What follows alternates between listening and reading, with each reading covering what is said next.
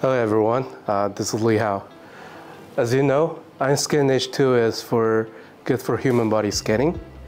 And from this 1.3 version, this one brand new thing we added is to support our FootStation, which is a pretty useful add-on to help you scan foot or other soft objects which are hard to turn around easily. What it does is that we have this small stand which is both profitable and easy to use, which contains a layer of glass and markers and another layer of refractive mirrors on the bottom. This will help you to scan both top and bottom surface at the same time.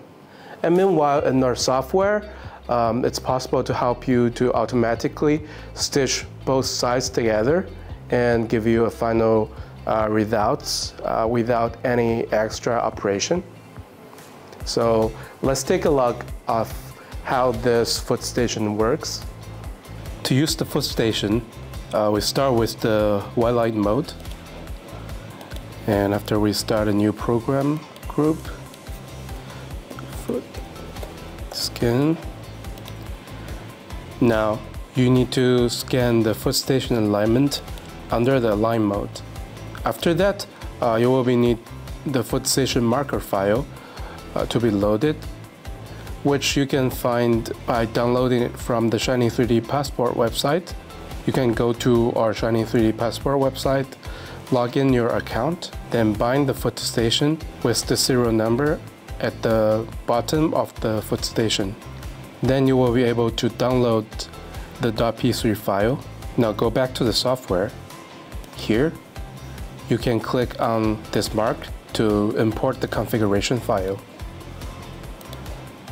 Locate the file you just downloaded, and then you can click on confirm to start. Now, let's start with the left foot first. During the scanning, make sure you maintain a good scan distance. You can also change the brightness of the scan settings so that you get the most of the data. If the customer wears white sock, you might need to lower the brightness in order to gain more data during the scanning.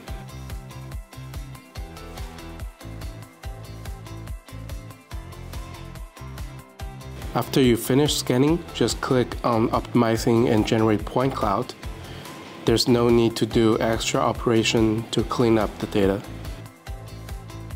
Now we can click on the bottom left to switch to the right foot.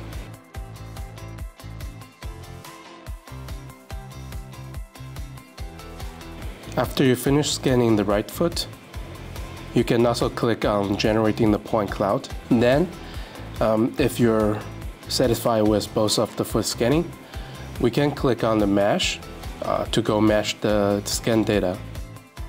The workflow is just by one click, and you don't need to do any setup. The software will automatically stitch data together and clean up all the data, and you will be getting 2 foot at the same time.